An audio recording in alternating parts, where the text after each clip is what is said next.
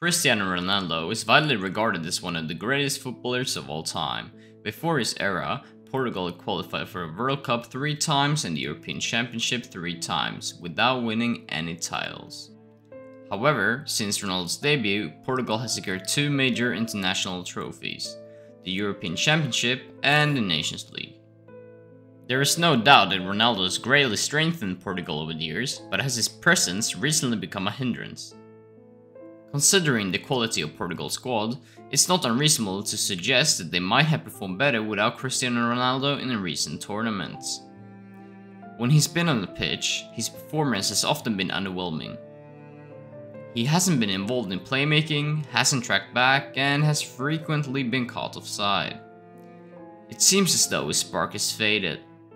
The tactics being used make him a less effective player, raising the question, why doesn't the coach prioritize other forwards over Ronaldo?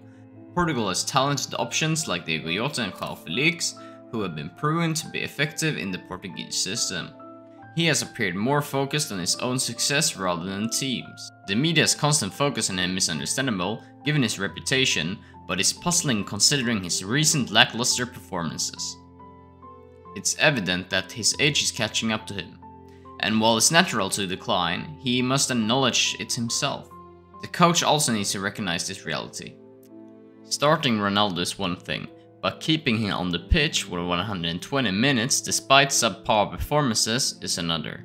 Cristiano Ronaldo's international career is undeniably impressive, particularly his longevity.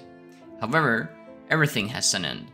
For the future of Portugal's national team, is it time for Ronaldo to retire from international football? Share your thoughts in the comments below.